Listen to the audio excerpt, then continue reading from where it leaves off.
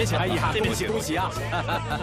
老爷子，大喜啊！同喜！镇威娶亲，还有谁比你的心里头再美的啦？啊！我这个臭小子啊，也是该找人管管。哎，那是啊！郎有情，妾有意，我们早就看着镇威和飞燕是天作之合了。一会儿大家多喝一点。好，今天也是大喜的日子，大家呀不醉不归啊！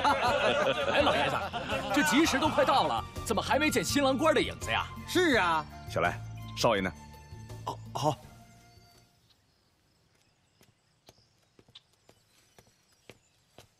恭喜！欢迎啊！恭喜啊！恭喜！来，里边请。哎呀，少爷，这都什么节骨眼上了，你还在这擦枪？大家都等着你呢，你快点啊！小来，为什么感觉这么不踏实呢？好像有什么事情要发生。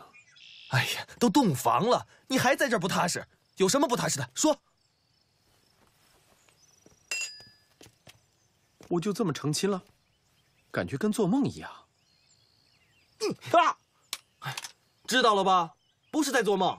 我告诉你，耽误了拜堂，少奶奶肯定跟你急。新郎新娘到！老爷子，请坐。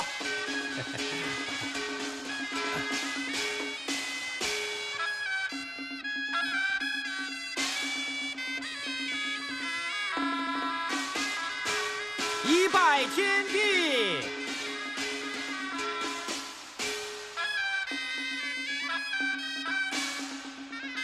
二拜高堂，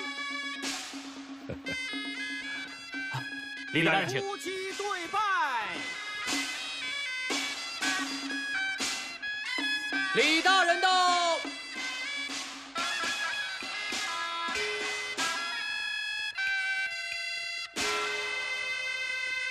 李大人，啊，李兄，你能来真是太好了。贤弟，我本来是想恭喜你们的，只可惜找你的不是我。啊，不管是谁都是客，天下镖局一概欢迎。闲杂人等一概闪避。天下镖局王兆兴、王振威父子准备接旨。没关系。圣旨到。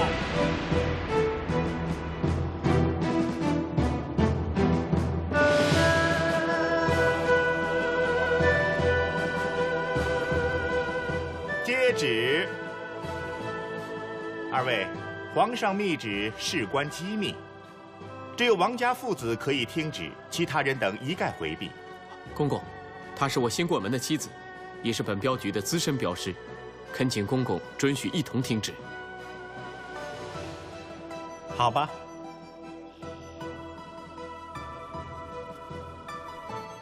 奉天承运，皇帝诏曰：查天下镖局，乃为京城镖局之翘楚。现国家正逢多事之秋，事关江山社稷。特征召天下镖局内得力镖师为国效力，因事关机密，详情由顺天府尹李云聪代传口谕。军情紧急，着即日即刻启程。钦此。万岁！万岁！万万岁！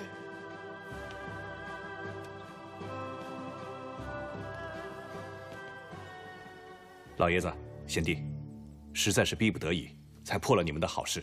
此话差矣，为国效力自然理所当然。到底是怎么回事？我们路上再慢慢谈吧。这么急啊？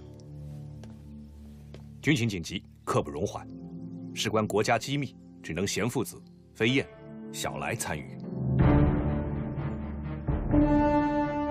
东方倭国出兵侵略朝鲜，朝鲜国王向大明求救，因大明未与倭国正式宣战，所以只能暗中相助。兵部特拨出10尊神武大将军炮赠于朝鲜抗敌，由贵镖局负责押送，阵前效命。事关国家机密，我们必须于初5午时前赶到府口镇杏林村接应大炮，然后押送到旅顺军港。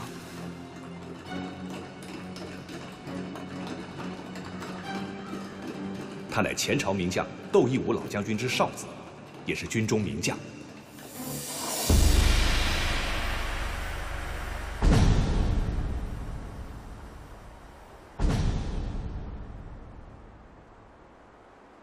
这里就是杏林村。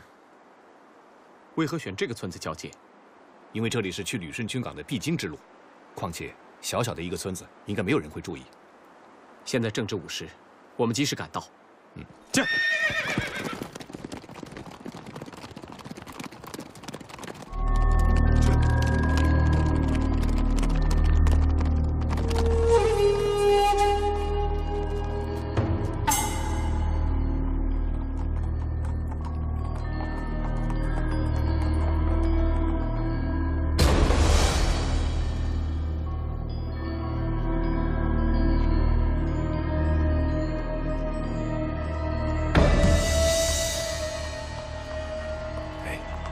看来好像我们来迟了，难道是倭寇屠村了不成？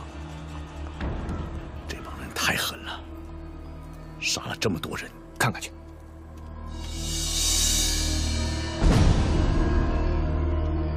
糟糕，这是窦将军的人，我们真的来迟了。那大炮呢？快找！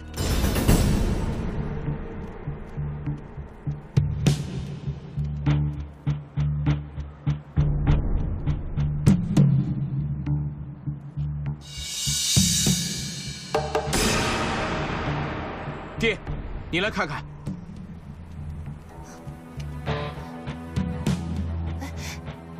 这是什么？蝴蝶镖。蝴蝶镖，这不是我们中原的暗器，而且从伤口来看，这些人下手阴损毒辣，而且功夫非常怪异，跟我们中原的功夫也大不相同。这是什么鬼功夫啊？忍术。忍术。忍术。 是唐朝时的中原功夫，后来传到了倭国。在唐朝的时候，忍术是正大光明、堂堂正正。没想到落在倭寇手中，发展成这样一等阴狠毒辣的功夫。那该如何破解呢？万一你们遇到会忍术的倭寇，你们千万不要恋战，不要多纠缠。他们武功可能并不在你们之上，可是他们。 无所不用其极，阴魂不散，千万要小心。是。王老镖头，如果大炮真的被毁，后果会不堪设想。一共有多少人？大炮10尊，官兵不下300人，全部乔装成普通的商队，把大炮藏在原木当中，想不到还是……快来看！大家快来看，老爷，这里有折印。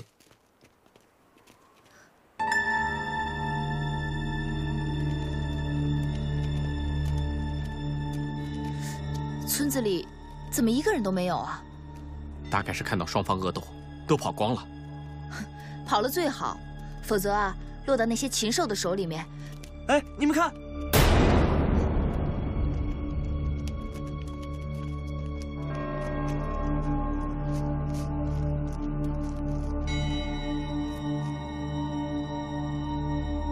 这些都是为国殉难的忠臣义士。没想到。 朴实荒村。嘿呀！我砍死你们这些畜生！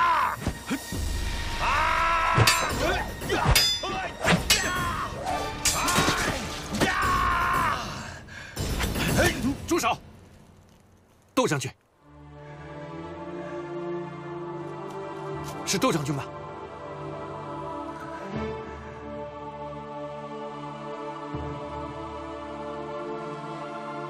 是李大人吗？正是李云聪。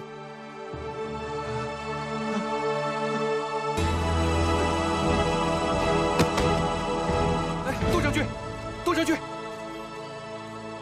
他是急火攻心，不碍事。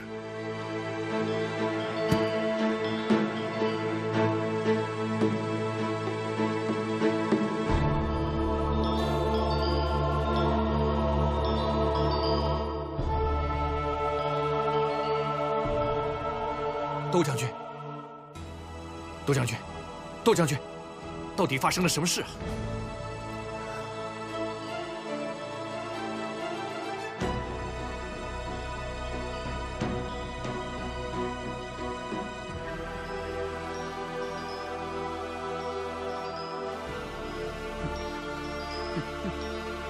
李大人，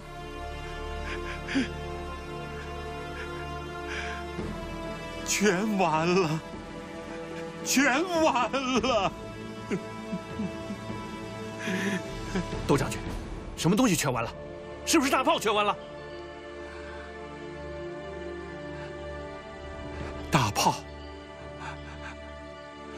大炮我已经藏起来了，他们休想找到，他们不可能找到。窦将军，是人都死了，对不对？大炮没有事，那大炮在哪里？神武大炮在哪里？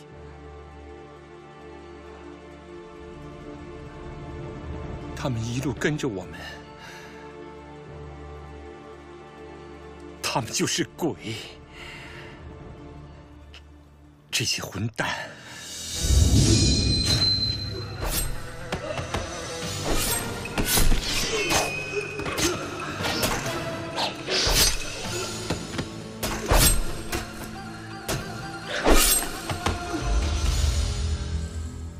我们好不容易逃到了这个村子，他们也追来了，我们只好各自为战，拼死抵抗。可是那些阴损的兔崽子，我们的人一个一个都死了。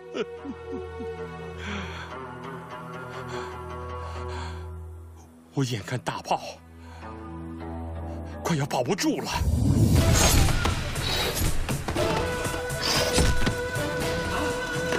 快走吧！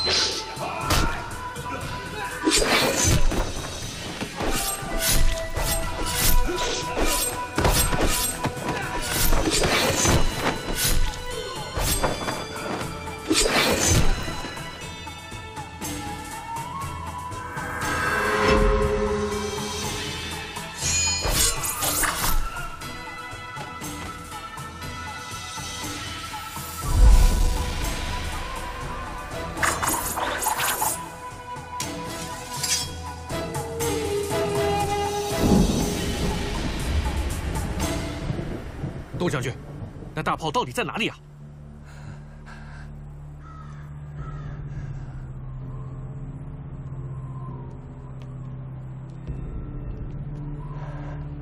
我看真的挡不住了，就派了童千总假装带着大炮往山上撤了。他们，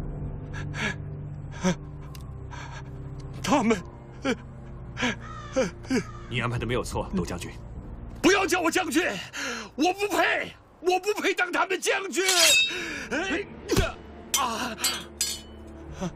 倭寇杀了你的弟兄，你要为他们报仇，他们会在地下感谢你的。你要振作起来，帮我们去找到大炮，再为兄弟们一起报仇啊！窦将军，这是我们镖局里的镖酒喝一点可以安心养身。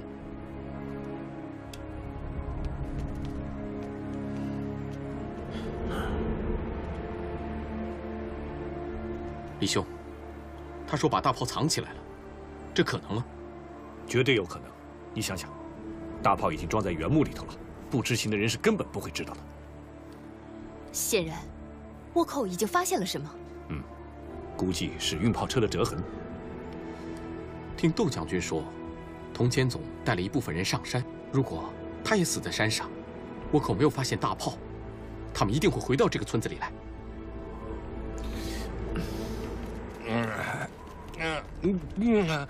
快说，大炮在哪里？大炮到底藏在哪里啊？大炮，到处都是大炮，你们肯定找不着。窦天德，你清醒一点，别再开玩笑了。时间紧迫，大炮到底在哪里？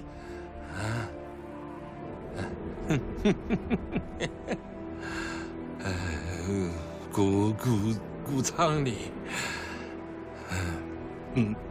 磨盘底下，烧火的家伙里，到处都是大炮，到处都是大炮，到处都是大炮。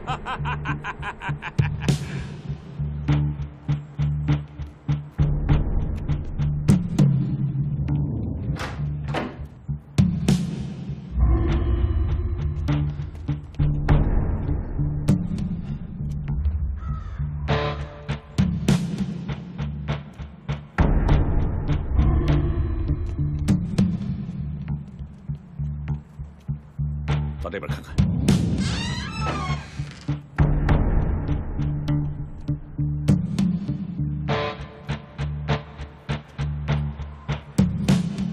飞燕，啊！大炮！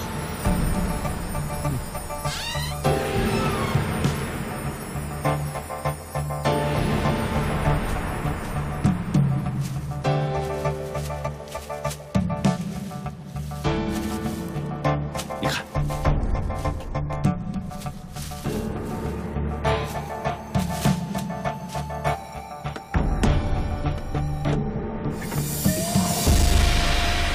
老爷子，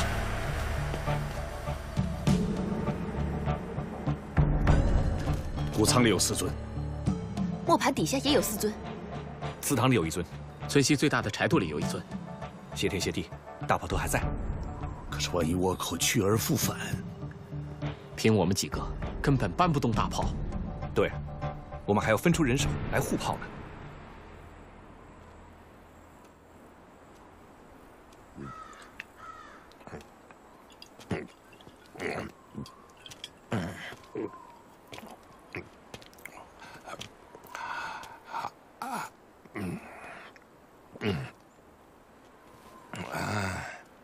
哎，你干什么去啊？这村子里肯定还有酒。喂，姓窦的。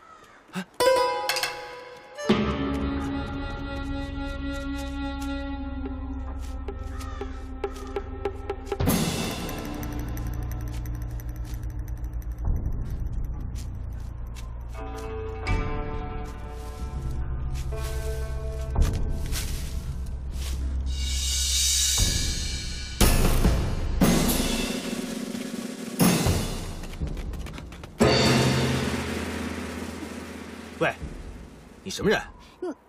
你是什么人啊？看你鬼鬼祟祟的，莫非是倭寇的奸细？你才是奸细呢！你，哎，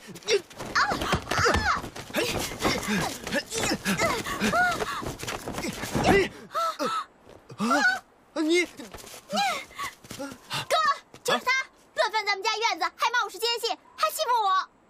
冤枉！我在找东西，是你突然出现，谁知道你是个女的？你还有理了？敢欺负我妹子？我没有，还敢说没有？你去把他们仨叫来。哼！哎，我告诉你啊，我小来可不是江湖上没名的人，我是天下镖局的镖师，人称外号。打架就打架，哪那么多废话？别过来啊！我跟你说，我可有很多帮手。哎，站住！老豆，快救我呀！站住！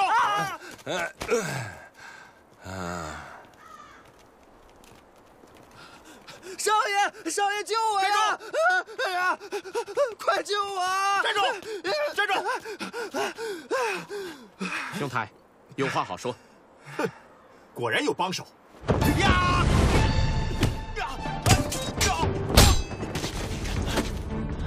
好功夫，你也不错。兄台，不知道小来哪里得罪了你？他是我的长随，也是我的兄弟，不管他犯了什么错，我都会让他登门赔罪，请兄台手下留情。哼，他干了什么？你让他自己说。怎么一回事？反正不能全怪我，是他妹妹自己打扮得像个男孩子，所以我，反正不能怪我，不知者不怪，对吧？兄台，小来得罪了令妹是他的不是，但这也是无心之失，请兄台别跟他一般见识。你们是什么人啊？这位兄台，在下乃是顺天府尹微服私访，这几位是京城天下镖局的镖师，请问你是杏林村的村民吗？正是。村民何在？都上山避祸去了。村里来了一些商队，那些人很凶啊。哎，就是那个人，把我们都逼到山上去，让我们上山躲2天，否则追杀他们的贼兵就把我们都杀死。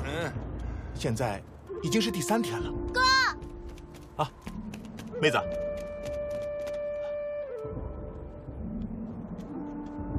各位乡亲，刚刚那位窦大人是要你们留在山上，不要下来，比较安全。胡说八道！这等到什么时候是个头啊？难道山贼一日不来，我们就得在山上受苦不成？我想你们各位还是不太了解，这帮山贼万分凶残，我想你们还是留在山上比较好。我们都是老老实实的种田人，不想惹麻烦。你们要是离开，这些山贼不就不来了吗？就是。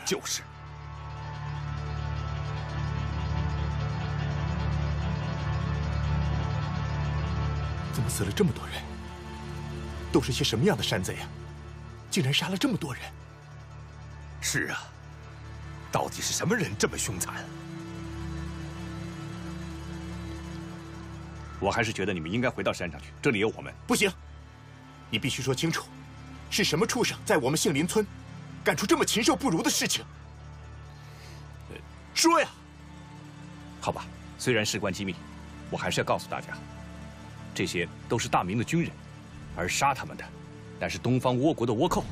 什么？倭寇？嗯，这些倭寇也太可恶了，杀了那么多人。可这些倭寇到我们大明来杀人干什么？一言难尽啊。不过，在本官解释之前，希望你们帮我一个忙。这些都是大明的忠臣义士，我希望他们能够得到大明应该给他们的名分。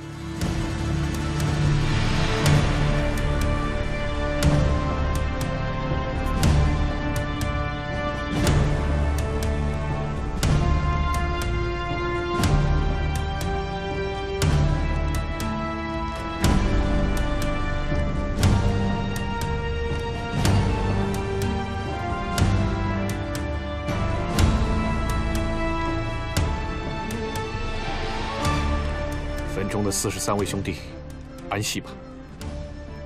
我李迎从对天发誓，一定会替你们报仇的。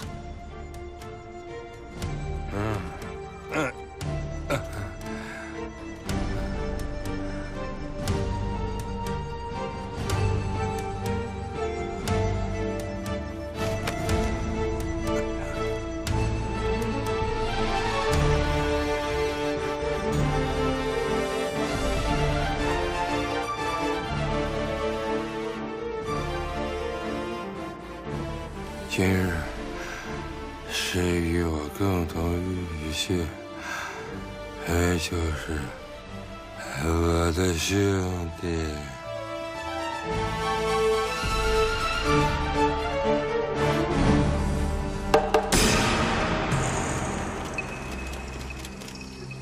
小林田。はい。鉄砲がまだ村にあるだろう。何を連れて村に戻れ。鉄砲を探せ。人がいたら全部殺せ。それで鉄砲を探せ。何かあったら報告しろ。はい。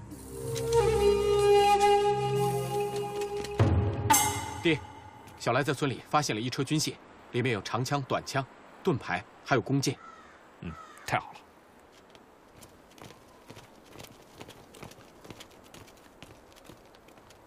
窦将军，窦将军，到底有几车军械啊？2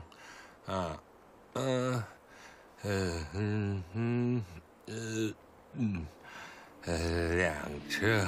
看来我们就是想把大炮运出去，也会被倭寇追上。看来我们只能固守待援。爹，您的意思是？我越想越觉得不对劲儿。倭寇若是追上窦将军手下的铜钱总，肯定会发现大炮不在他们那里，一定会回到杏林村的。可是加上窦天德，我们只有6个人，还有1个人要去送信。这个村子这么大，就我们5个人，能守得住吗？自古以来进杏林村的也只有这一条路了，守不住也要守。看来这次不能力敌，只能智取。我们要跟倭寇斗斗智谋了。但问题是，我们派谁去送信呢？大人，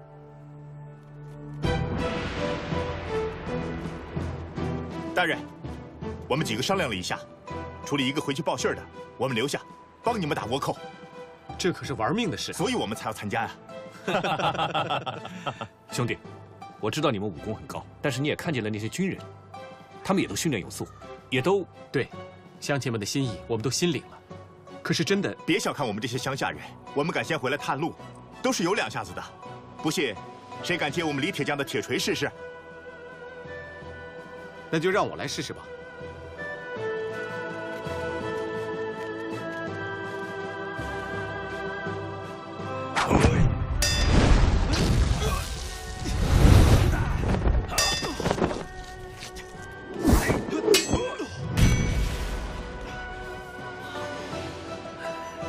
真是天生神力。我跟老赵都是猎户，设陷阱抓畜生最是拿手，没2下子也不敢往上冲啊。可是令妹如此年轻，又是女孩子，还是……别瞧不起人，女孩子怎么了？她们也是女的吗？不是我做的饭我哥不吃，不是我下的夹子也说不钻。是啊，不是我吹，我妹子是百里挑一的好姑娘，是个好帮手。可是，这毕竟是官府的事。你这个人怎么那么不爽快呢？啊，许你们官家卫国，就不许我们庄户人保家吗？就是啊，就是。民气可用。既然如此，我代表官府多谢你们了。走，我带你们去看一下我们村的地形，好设陷阱啊！走，走，走。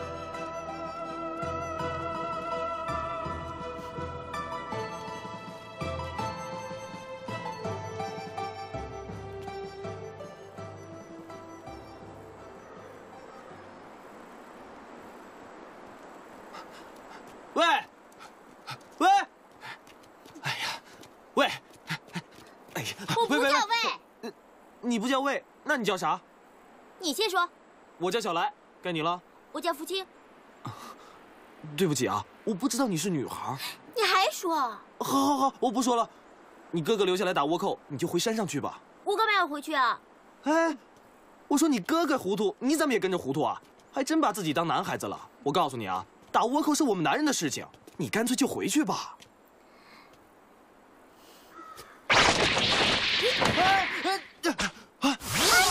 我告诉你，我可警告你，快放我下来！你警告吧，我听着呢。好，我错了，快放我下来吧。你哪儿错了？小的有眼不识泰山，不知道福清姑娘还有如此的手段，被吊起来，是我活该。这倒像是人话。现在可以放我下来了吧？那你就不会叫个好听的吗？别以为我们乡下人好欺负。我不敢了，再也不敢了。可你让我叫你什么好听的？那就叫我一声好姐姐吧。不成，那多没面子，你比我小。行啊，那你就吊着吧。别，我跟你说，我可真叫了。叫啊！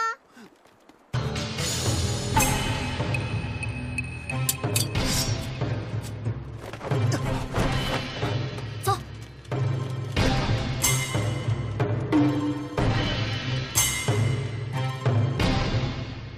贤弟，如果你是倭寇，你会如何进攻？也没有什么好办法，只能强攻硬闯。那要怎么防守呢？依我看，我们让赵大哥还有富生兄妹在这条路上也布满陷阱，然后我们在两侧守备，他们想冲上来也不太容易。但是对付轻功高手的时候，就未必挡得住了。没错。窦将军，他们一共有几个人？几个？有50多个人吧。都是高手吗？都是高手。他们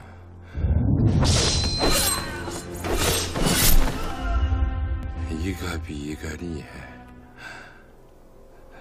害。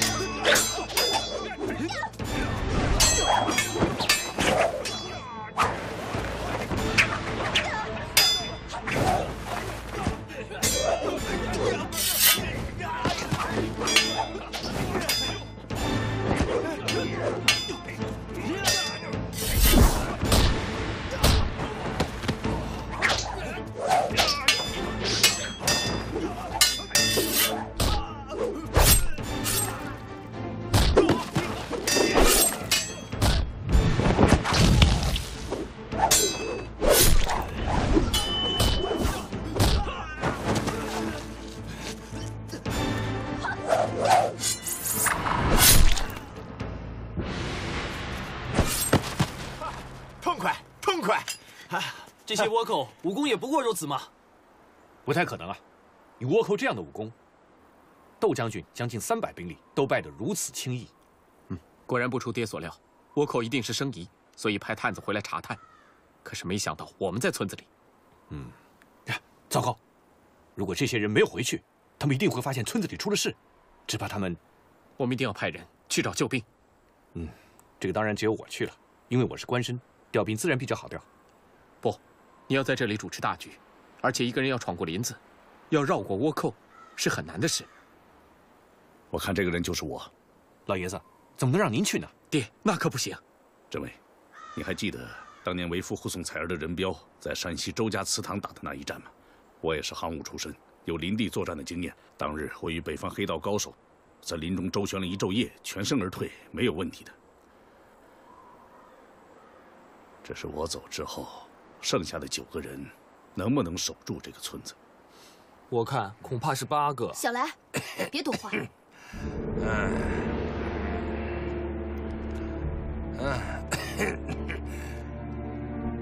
政委，此战怕是我天下镖局最险恶之一战。此战不仅关系我天下镖局的声威，更关乎大明的江山社稷。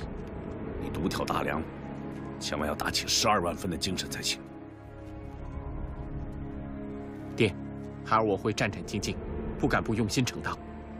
好，李大人，你虽然和政委分属官民，可是情同兄弟。所谓兄弟同心，其利断金。政委做事莽撞，还望李大人多指点。老爷子，您放心，能与郑威并肩作战是我的荣幸。反而这次您独闯龙潭虎穴，才是要加万分的小心。云聪在此静候佳音。爹，您保重。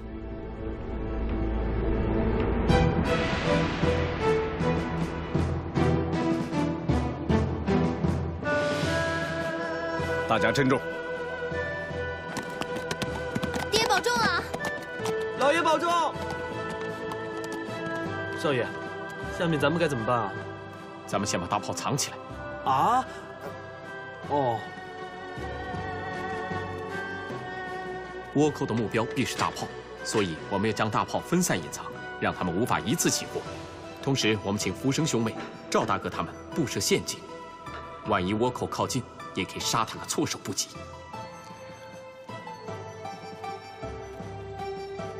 今日，谁与我共同浴血，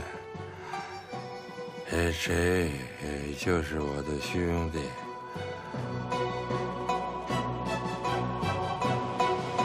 这里是村里的主路，我们在两端守卫。倭寇看到我们在这里重兵布防，一定会以为我们在守卫大炮，到时候他们的进攻主力就会在我们这边。疑兵之计，妙。怕就怕的是，我们怎么办？谁就是我的兄弟？不会的。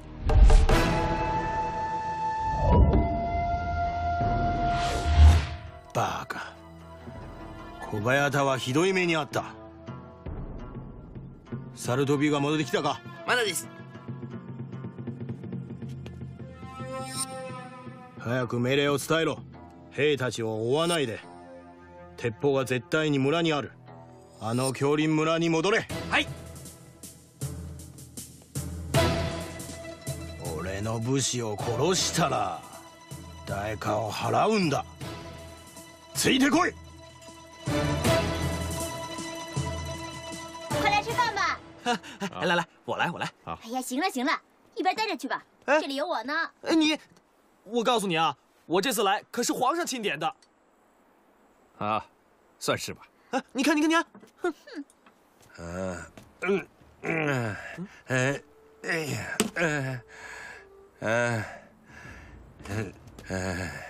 你们以为打败他们了？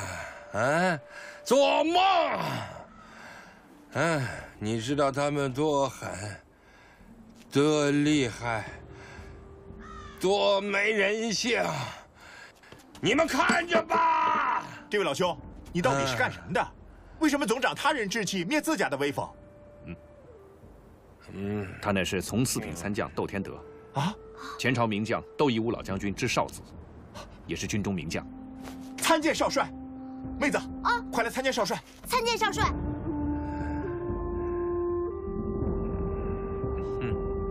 主要是看好这边。哦，赵大哥，陷阱布好了。好了，只要倭寇敢来，准保叫他们哭爹喊娘的回去。只要跟你学会做陷阱下夹子，以后不开镖局也饿不死我了。到时候可以上山打猎去。过奖了，说到底是你老弟人聪明，学得快。好，大家歇一会儿，等会儿云聪过来换我们的班。好，我们走。你看你都是汗。没想到在我们的新婚之期，会在一个莫名其妙的村子里设陷阱。以后等我有了孙子的时候，也讲给他们听听。你瞎说什么呀？我说过，只要能熬过这一劫，我再和你拜一次堂。啊！你还让我上2次花轿，嫁2次人呢？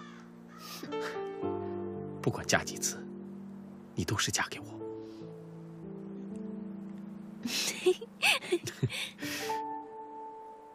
家父经常说起当年在老帅帐下听用的日子，他说那才是男爷们该干的营生，该过的日子。是啊，爹爹常说，我要是男孩，一定要我和哥哥都去军中当差，而且啊还要到窦家，所以从小就给我穿男孩的衣服。家父当年官至游击将军之职，但是老帅暴病身亡之后，家父就心灰意冷，回乡隐居起来了。但是家父临终前嘱咐过我，等我把妹子嫁出了门，就到军中去投军，还到老帅的后人手下当差。想不到今天这么巧，居然在家门口遇到了少帅，这是我们的福气。少帅，福生敬您。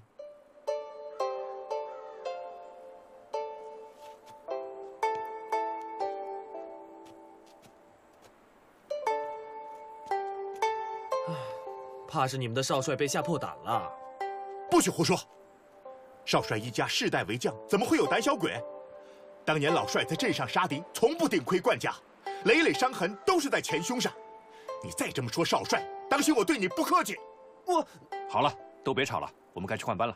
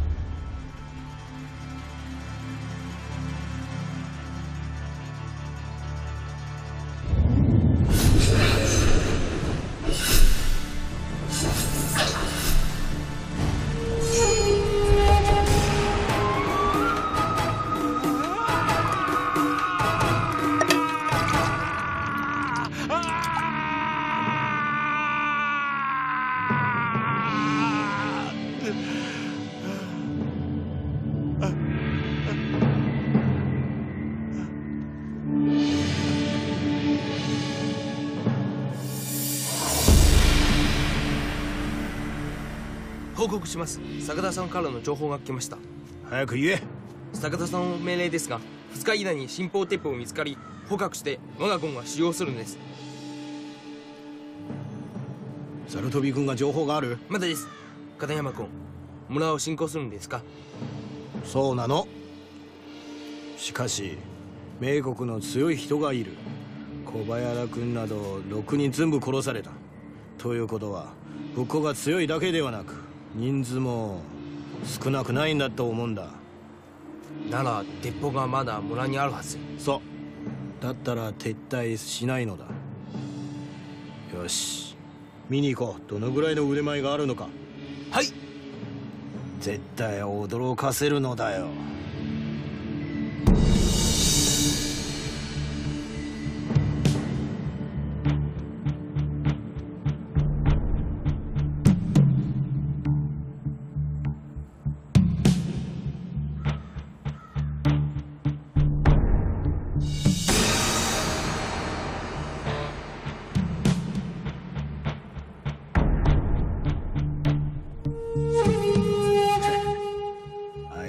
絶対に罠を用意して俺らを待ってるのだ。片山君、状況がわからない。調べたら。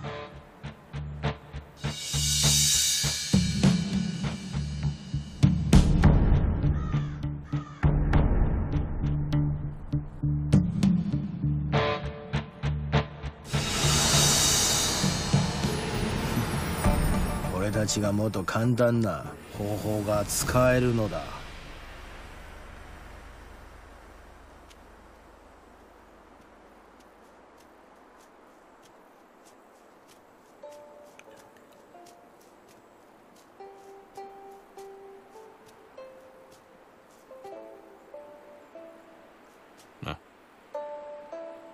啊，狗朋友，你先别高兴，这是浮生他们自酿的马奶子酒，不会醉还顶饿。窦兄，有句话我不知该不该说。你说。你的队伍虽然垮了，但是你的士兵都是力战而死，绝无贪生怕死。再见你伤痛欲绝的样子，可见你是与士兵一条心的好将领。而且你保住了神武大炮，绝无死罪。现在唯一要做的，就是杀出重围，将神武大炮安全地运抵旅顺军港。这样做，不但无罪，还有功啊！李大人，我求你了，不要再说了。亲眼看见自己的弟兄一个个的死去，我的心情你是不明白的。窦将军，其实我明白你的心情。你还记得窦老将军在军中流传的一句话吗？今日谁与我共同浴血，谁就是就是我的兄弟。没错，窦兄，倭寇十分猖狂，我们还需要你的帮助。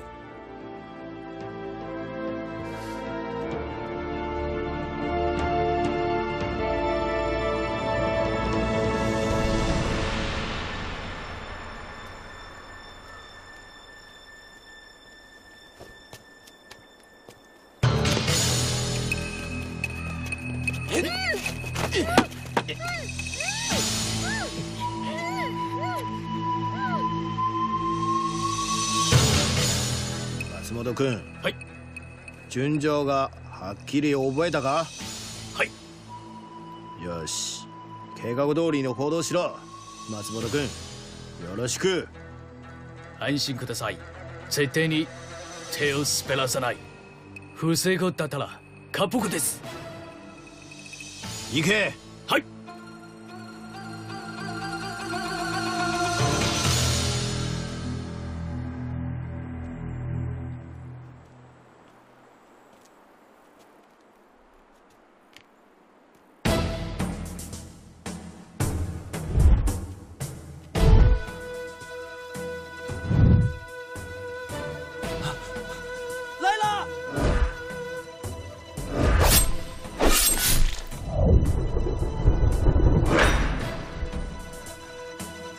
就是他，就是他杀了我们的兄弟，是他！村人听着，我知道你们杀了我的人，我的人也杀了你们的人。不过这没什么，最重要的是能够和平解决我们的争端。我们依然可以做交易，只要你们能交出神武大炮。呸！你做梦！哼！虚言恫吓，有意思吗？且让你看看我的手段。我们进了村子，抓了你们的人出来，你们都不知道。这样的村子，你们守的还有什么意思？什么？你说什么？怎么样？这么个如花似玉的姑娘，鲜花般的生命，你们就愿意她这样凋谢了吗？你们敢碰我妹妹一根汗毛，我让你们所有的人给她偿命！哼，等你能杀了我们的时候再说吧。我们就在林子里面，我只给你们1炷香的时间。过时不候，你们可要考虑清楚啊！别冲动，大家要冷静。我们要从长计议，还计议个屁！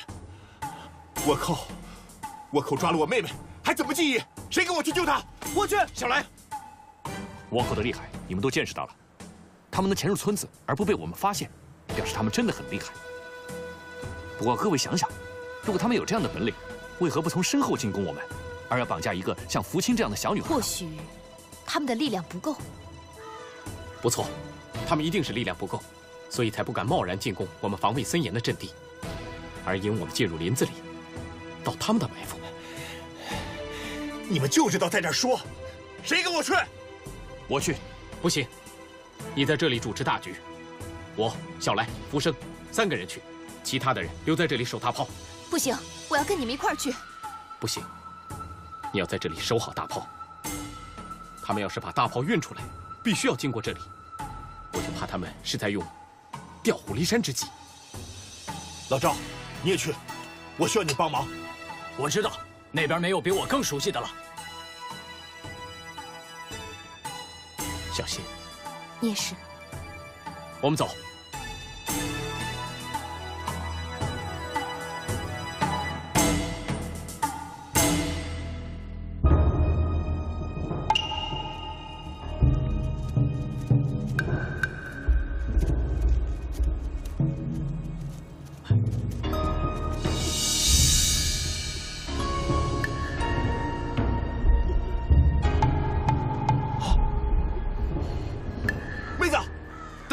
小来，哥，来，妹子，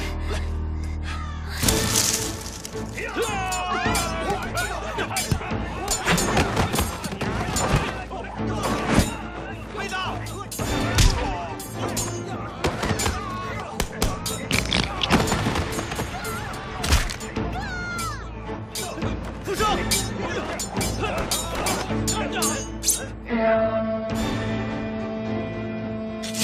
铁蛋。福生，我们的军号，啊，我们的军号，援兵来了，援兵来了，来啦！我在这儿，我在这儿，援兵来了，来啦！我在这儿，哥，哥。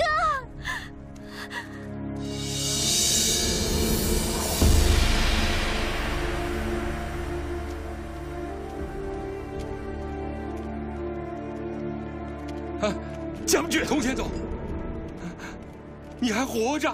将军，我老同一条烂命，阎王爷不肯收啊！将军，你没事吧？我没事。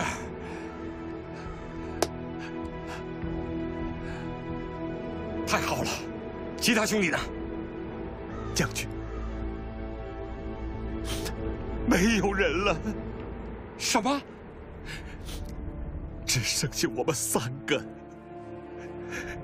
其他的都死了。将军，刚才是我部的一兵之计呀！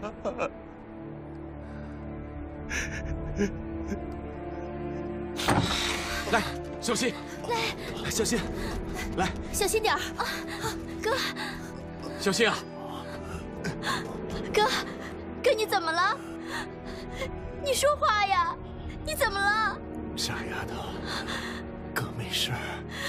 哥，都怪我不好，我要去给你报仇。父亲，你别激动。妹子，还记得小时候爹教咱们练武吗？咱可从来没有跟人动过手。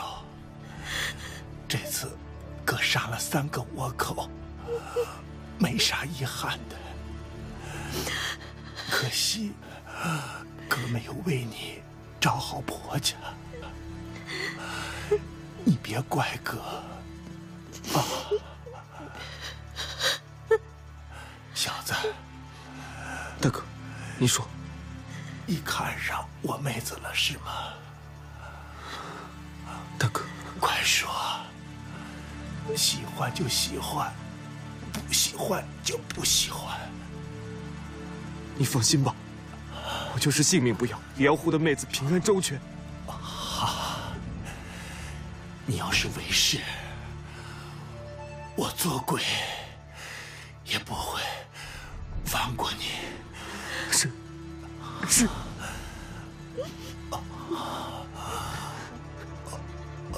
少帅，少帅。 我虽然没能去投军，可是能与您少帅并肩作战，共同浴血。负伤，此伤足以。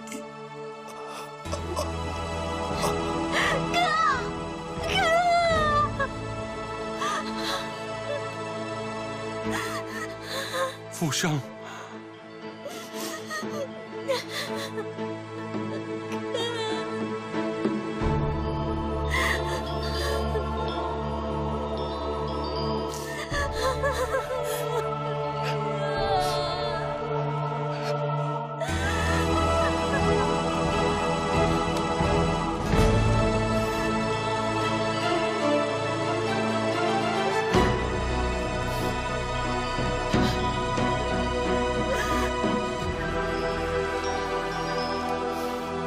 我早就说过，你们不相信我。怎么样？他们杀人不眨眼，还说守个屁！我看明天都熬不过去了。那你说怎么办？见鬼！谁知道该怎么办？少帅，枉费我哥哥对你那么好。 你怎么能在他的灵前说这样的话呢？你这个丫头，怎敢跟我们将军这么说话呢？你问他自己。好了，大家都不要吵了。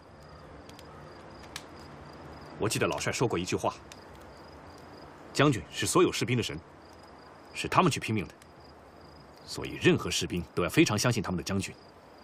那是因为将军都知道下一步该怎么走，所以任何将军都不应该说什么熬不下去的话。不管怎么样，我们都相信我们的窦将军。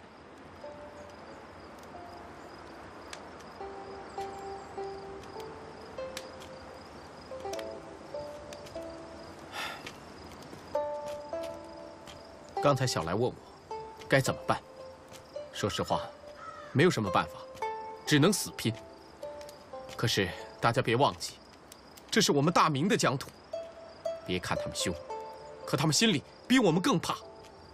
否则，为什么一听到佟大哥的号角声就不敢再打了？那是他们心虚。小王说的对，自古邪不能压正，再凶的倭寇也迟早被我们赶出去。对，大不了一死。反正我们现在下的倭寇已经够本了，多杀一个就是赚的。对，不过过不了多久，倭寇就会发现，我们只是用疑兵之计，他们有夜袭的可能。那我们该怎么办啊？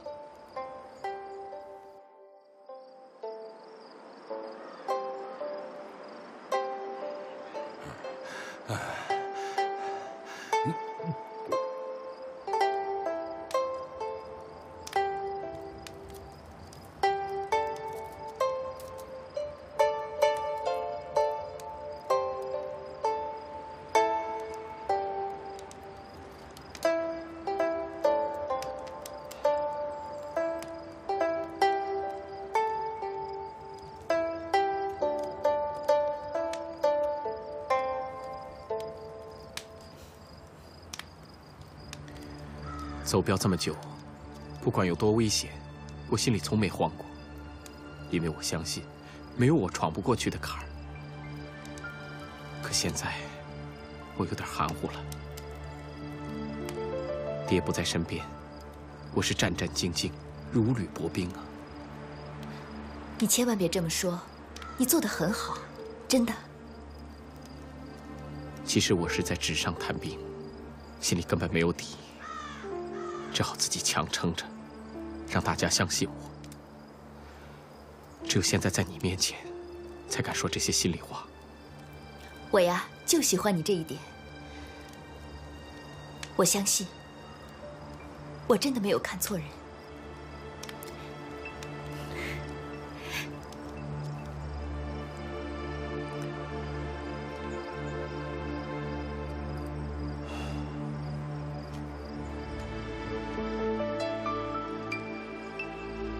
也不知道爹现在怎么样了。下一次的恶战，我根本不敢想啊。我也不知道我们到底能撑多久。要是援兵不到，那该怎么办？如果爹的援兵不到，那结果就是炮毁人亡。难道我们就要死了吗？不会的，不到那个关口，谁也不知道结果会怎么样。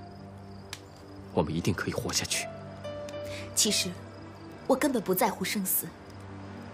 我很开心，因为有你，我是和你在一起。是啊，刘关张桃园三结义，一改千秋，也没有做到同年同月同日死。而我们，你瞎说什么啊？谁和你是兄弟啊？我们是夫妻。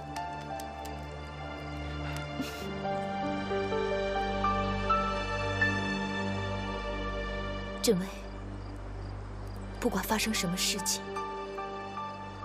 我都要和你在一起，不管是生还是死。对不起，是我该学夜了。去吧。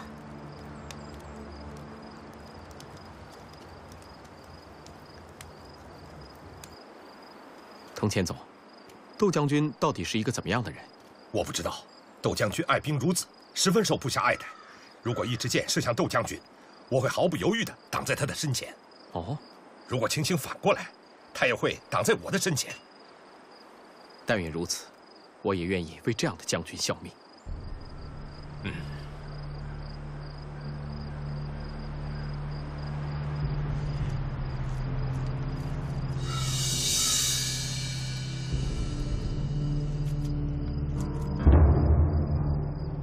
所領、なんで笑ってるんですか？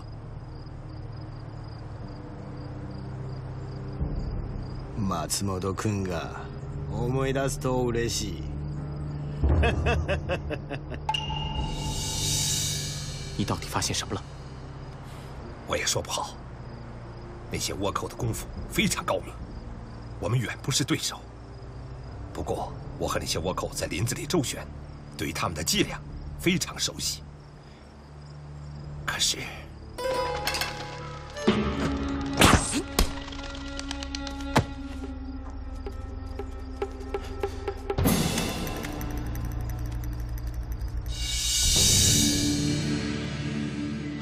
这是大炮的位置，不好，村子里果然还有倭寇，快去搜！走。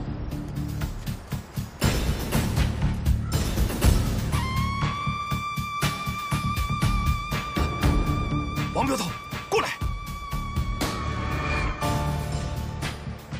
有脚印？哪里有脚印？就只有一条线。他们的轻功和我们的不大一样。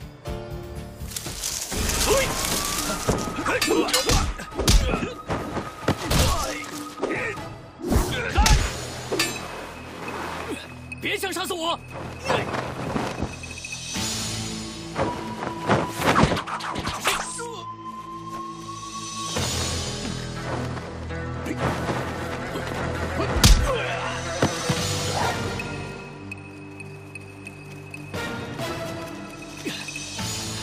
天皇陛下万岁！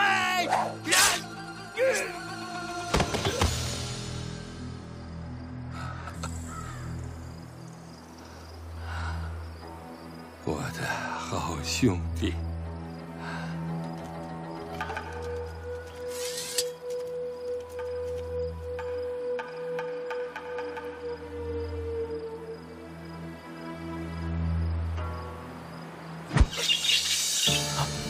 糟糕，山上有大炮的位置了。贤弟，看来倭寇已经知道我们大炮的位置了。现在唯一的方法就是将大炮集中。最坏的打算就是将大炮全部毁灭，也不能让他们落在倭寇的手里。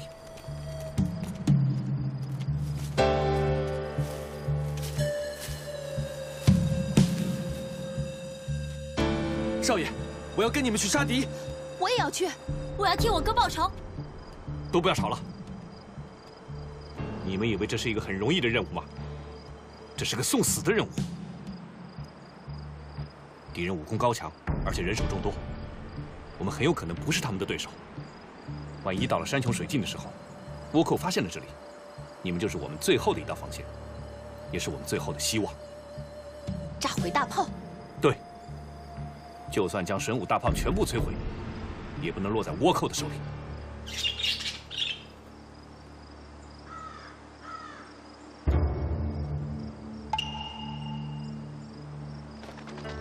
ご近さんの報告で松本さんが。悲しむことはない。ただに死ぬではない。鉄砲が見つかったよ。本当に？あいつらはもう知ってた。秀吉少尉が言った。必ず敵の進歩鉄砲を全て捕獲する。鉄砲10台あれば兵団がもう一つ増えるのだ。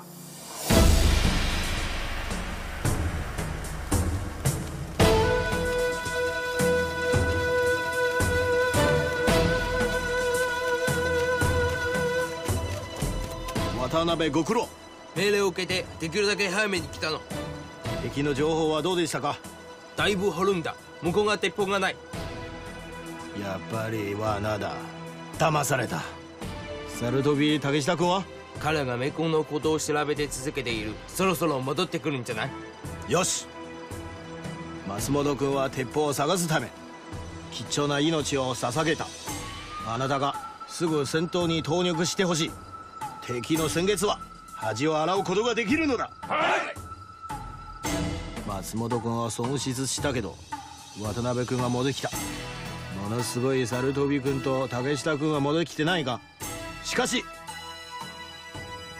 10人の強い人が7人があって、みんなも十分に休んで勇気は続けるのだ。集まれ。はい。天皇様の武士たちはこの村を持ち下げるべきだ。でなければ私たちの大日本武士の恥だ。秀吉終了の命令で翌日の午前中に新聞レポを捕獲するべきだ。そうしないと命令だ。兵力を集中し前進。はい。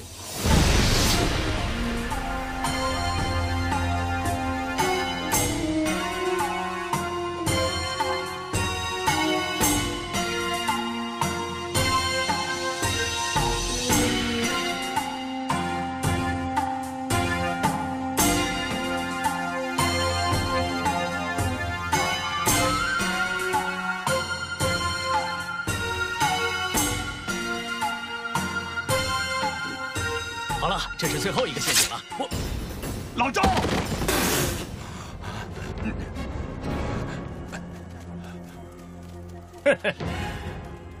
我要杀光你们，就不信找不到大炮。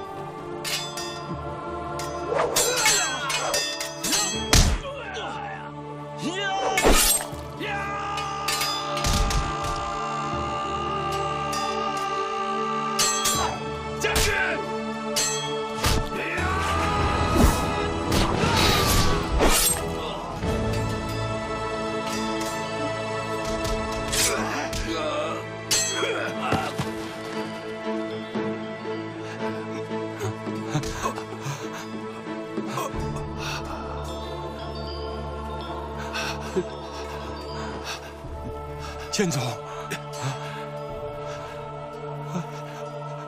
老头，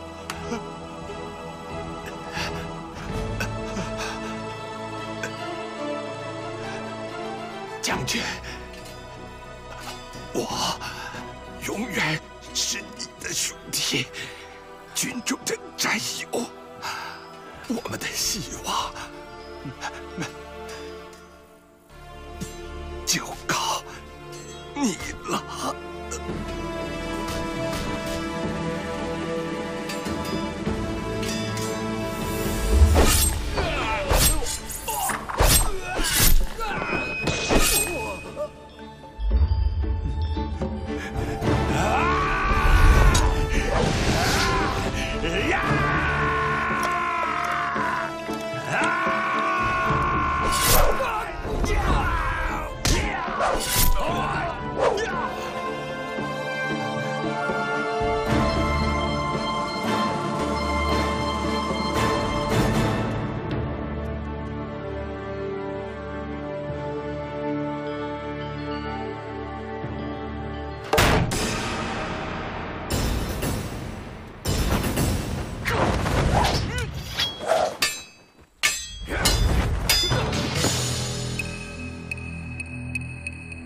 点，小来，首都大炮。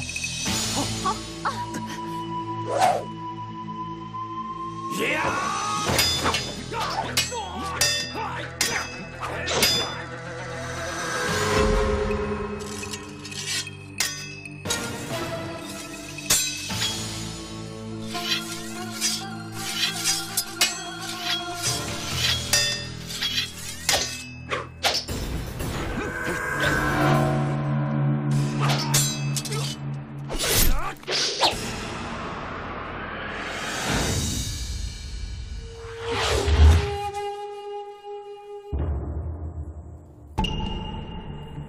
放手吧，你不是我的对手。大明只有战死的将军，没有放弃的懦夫。哼，你是官员，没必要这样做梦。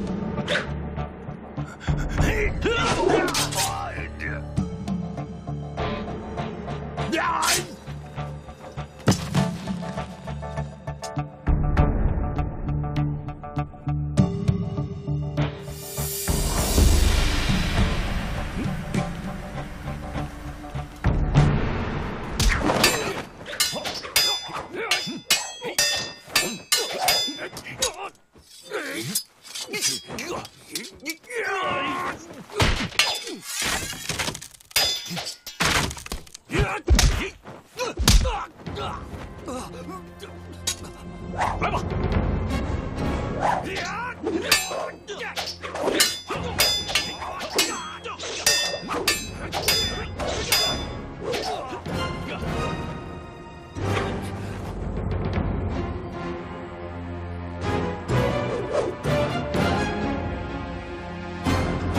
一起来吧！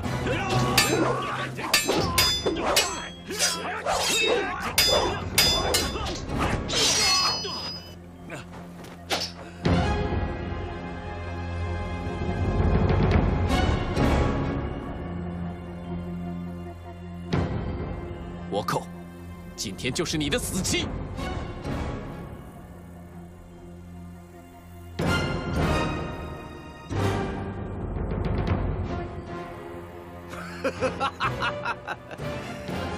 鹿死谁手，还未可知。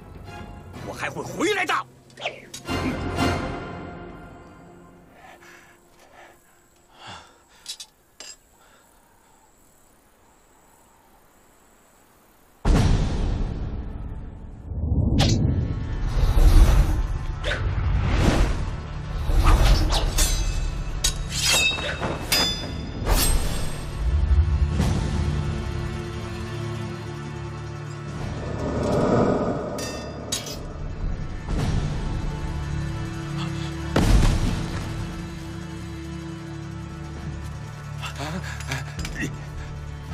李大人，你不能死，你得好好的活着，别当你那倒霉的官了。我们一起走镖，你我联手，一定会成为镖王的，李兄。贤弟，我打搅了你的婚事，你不会怪我吧？怎么会呢？这么刺激的事，我最喜欢了。那就好。燕子，好久没这么叫你了。玉聪哥哥，你不要说话啊！我以后不能再照顾你了。可是，我有一个好兄弟会照顾你的，比我照顾你还好。李兄，你什么都别说了，你还有什么未了的心事？告诉我吧。记住，如果大炮守不住，就把大炮给炸了，不可以落到倭寇的手里。记住啊，贤弟！我记住了。杜将军，我尚对得起朝廷和皇上，下对得起百姓，接下来就靠你了。李大人，你是我的兄弟。我老爹说过，今日谁与我共同浴血，谁就是我的兄弟。我发誓，一定要杀了倭寇头领，为你报仇。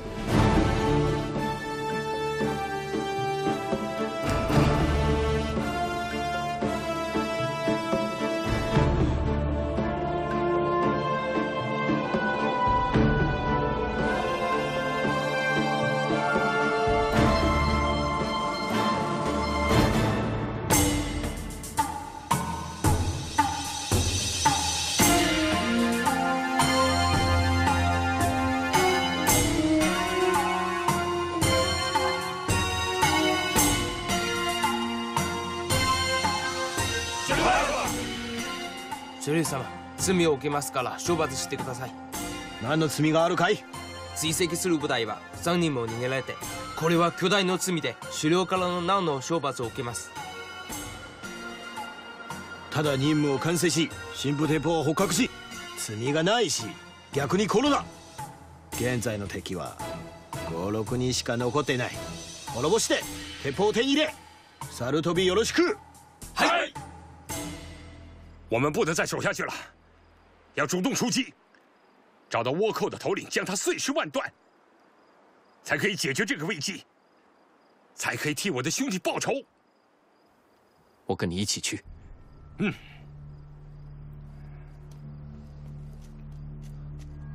少爷，咱们明天就是明天了。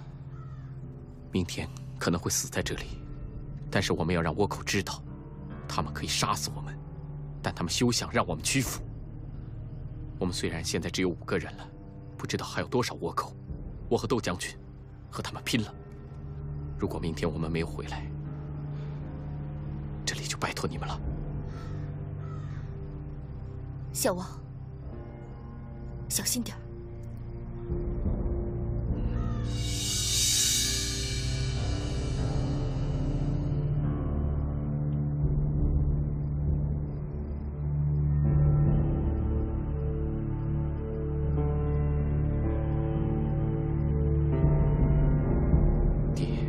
您快来吧，儿子快撑不住了。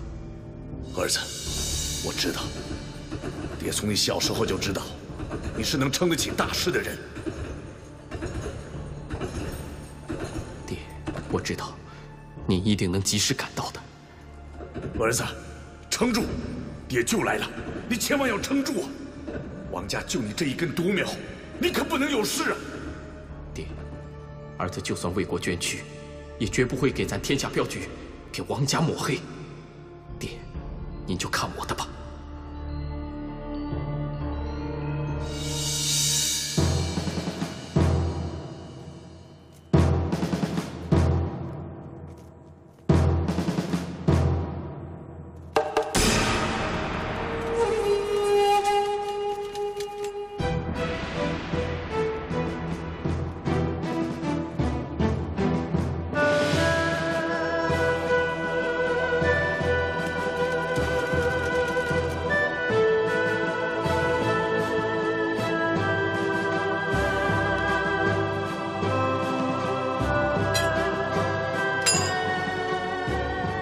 窦将军，今天怕是要一起上了。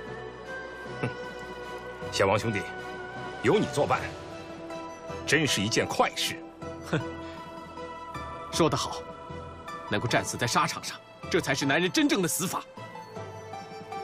哼，没错，这才是军人的死法，死得其所，得其所哉。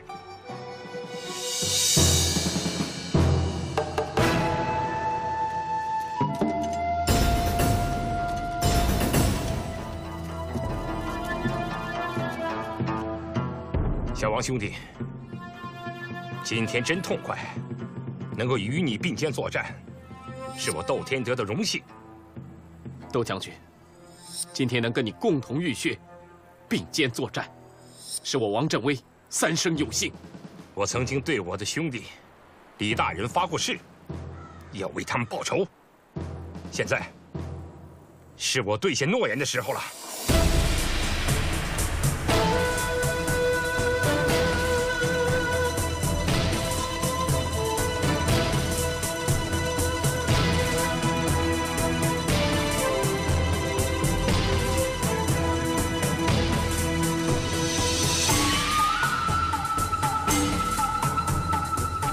兄弟，来世再见了。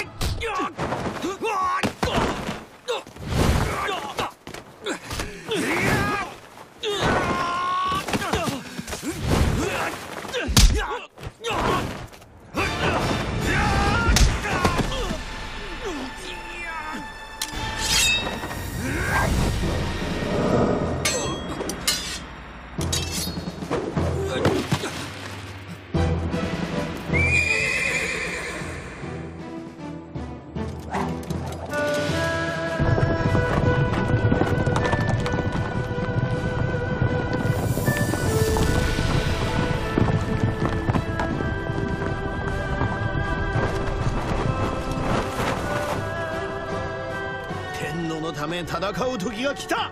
あいつらを殺せ。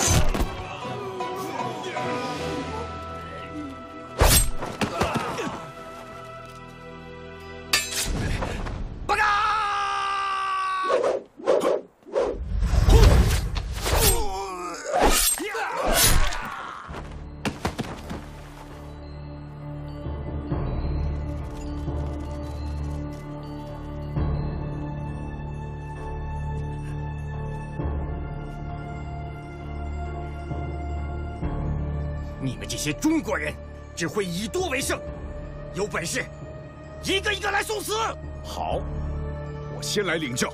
爹，让我来。这个畜生根本不算什么，我让他在死前知道，我们中国人是不能被欺负的。可是你已经受伤了。爹，孩儿上淘气，不听您的话，顶撞您，是孩儿不孝。但是我从来没有忘记您的教诲：杀身要成仁，舍生要取义。天大地大，国家最大。现在他们都欺负到我们家门口了，我们要把这些倭寇赶出中国，为我们的兄弟报仇雪恨。好，爹终于看到你长大成人，成为了一个顶天立地的大丈夫。你要让他知道，我们中国人不是这么好欺负的。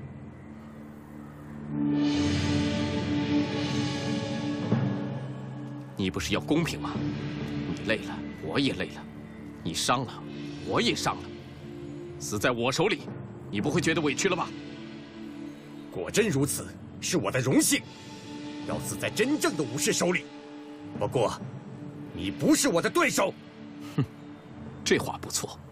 可是你知道我怎么能打败你吗？请教。天道不爽，邪不胜正。拿命来吧！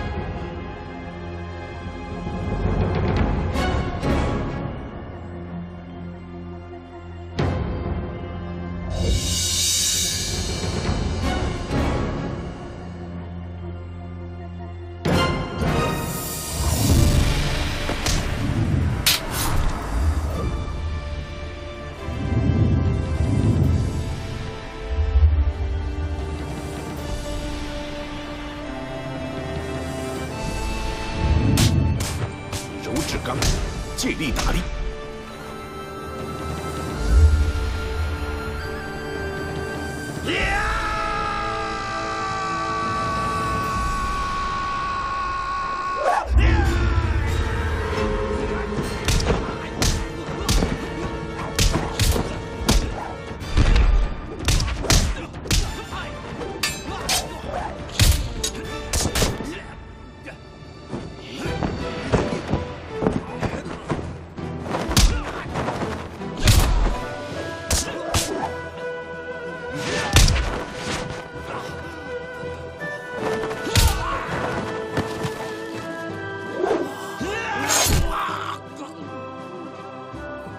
铁匠里，同前走。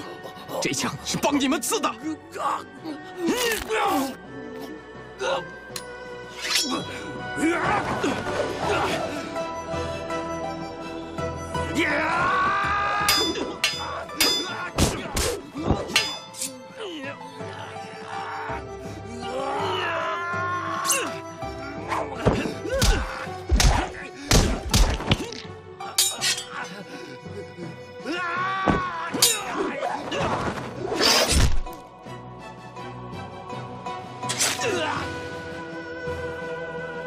斗兄，这枪是帮你刺的。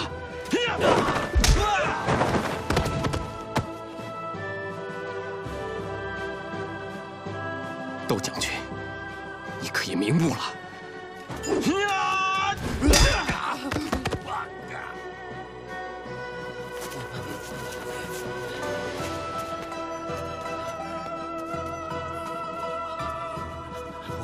我要杀光你们，杀光你们中国人！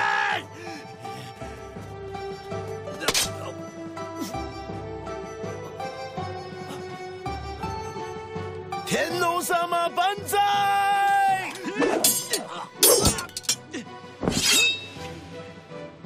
这个仇是为我们中国人报的。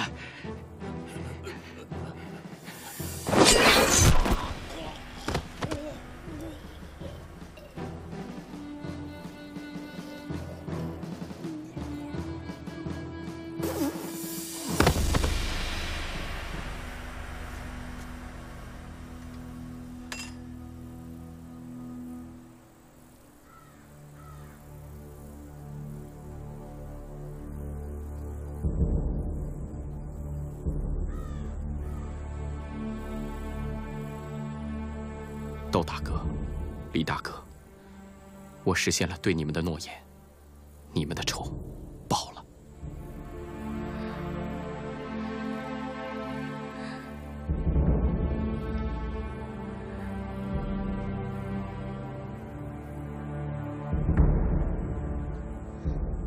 福清妹妹，和我们走吧。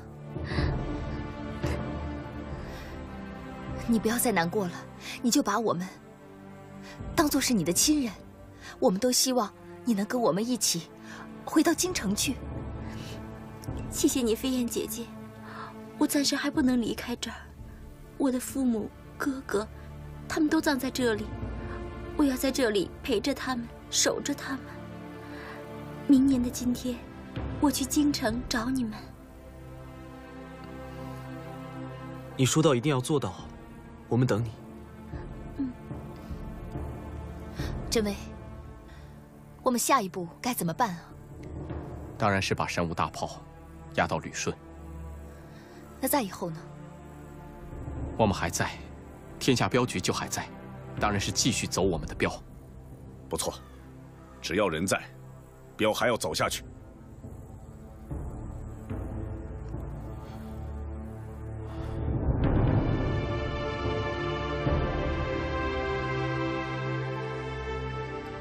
明万历15年，明朝正式向倭寇宣战。抗倭名将于大猷将军凭借10门神武大炮的威力攻克平壤，将盘踞其中的倭寇全部驱逐出朝鲜领土。